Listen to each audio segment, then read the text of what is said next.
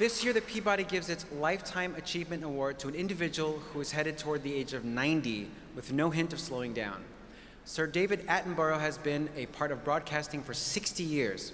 His work today is just as forceful and groundbreaking as it was when he first started.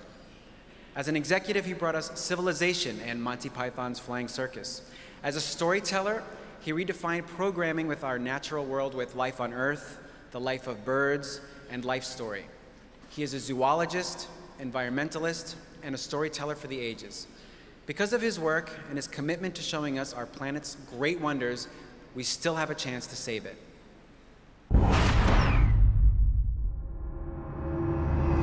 I've been lucky enough to live through what well might be considered the golden age of natural history filmmaking. Almost every year, it seemed, we found some new way of revealing new things about the natural world. When I started filming such creatures, it was quite easy to show viewers animals that hitherto had only been seen in the wild by intrepid explorers. Thanks to the development of jet air travel, we were able to film in 30 countries around the globe.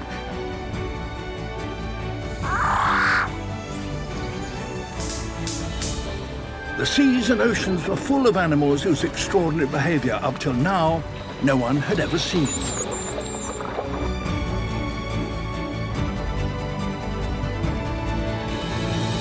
There have been a lot of changes in the way that we've filmed the natural world during the last 50, 60 years, but there have also been a great change in the way we understand that world, which is why studying it is so rewarding and so delightful.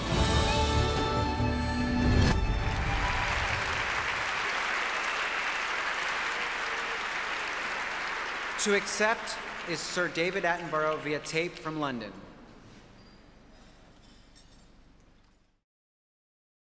To receive a Lifetime Peabody is an honour indeed. I first started making natural history films for television because I'm fascinated by the natural world. Today, of course, the natural world is in great peril, and we have to do everything we can to help it. To do that, we need to understand it. But the fact is that over half the population of the world today is cut off from the natural world because they live in towns. So keeping in touch with the natural world and helping to understand the natural world is something that television can uniquely do. And if I've contributed to that during my lifetime, then I am indeed happy. Thank you very much indeed.